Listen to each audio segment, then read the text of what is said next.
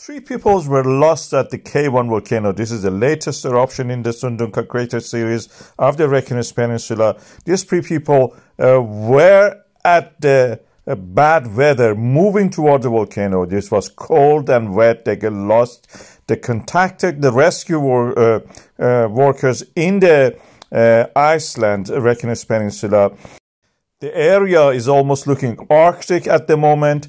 You don't see anything, hardly. This is a view that you will have. If you are lucky, you will see some of this. Most of it is blank. Practically, you will not see anything.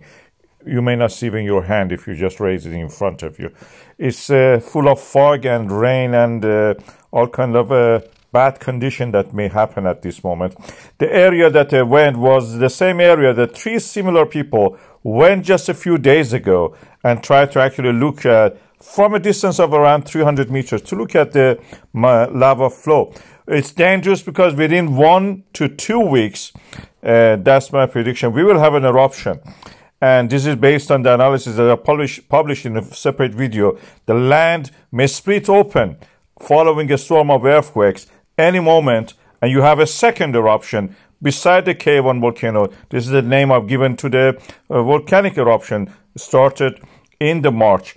Rescue operations, even in the good weather, is difficult, let alone in the bad weather like what it is now.